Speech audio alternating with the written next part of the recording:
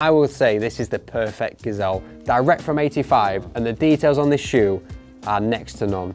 I was going to go one better than you. You said the box of the year. I was going to say this is the best Gazelle I've seen in recent years. Well, I'd say in recent, I don't think there's ever a better Gazelle, apart from you referencing the originals. And that's it, yeah, exactly. I think everything about it, box, paper, and then you get onto the shoe. I mean, first thing that always jumps out to me, and you know what I'm like with this, it's got proper laces in it. They're proper laces for me. Proper laces, I mean, we're a stickler for proper laces. It's the perfect lace with the perfect proportions, and it's also tumbled leather stripes, proper heel, proper footbed. Proportions are perfect on this shoe. This is the perfect Gazelle.